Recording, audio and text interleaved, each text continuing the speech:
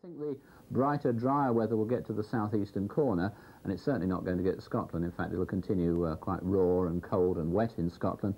The rain actually by the end of the afternoon pushing up towards the far north, although once again not getting to the Northern Isles. But I've changed the temperatures there because I think as the afternoon goes on and that brighter weather comes across from the west, you will notice the temperature going down a degree or two. It'll feel somewhat cooler and fresher, but it's still going to be pleasant nevertheless. 9 Celsius, for instance, is 48 Fahrenheit. Well, I'll leave you with a final look at the wet, miserable weather outside.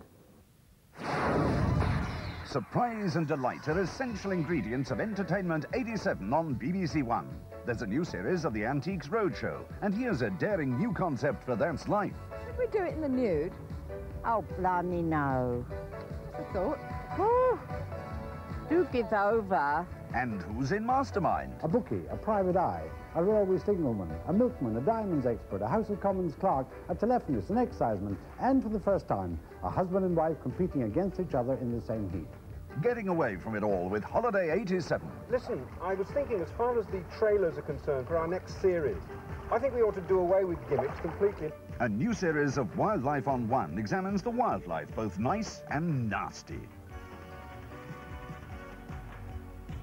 And QED in a mid-air attempt on the world freefall parachute record. A rich and varied choice. Entertainment 87 on BBC1.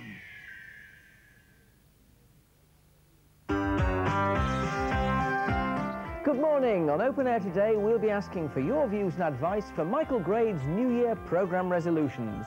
So ring us now on 061 814 0424.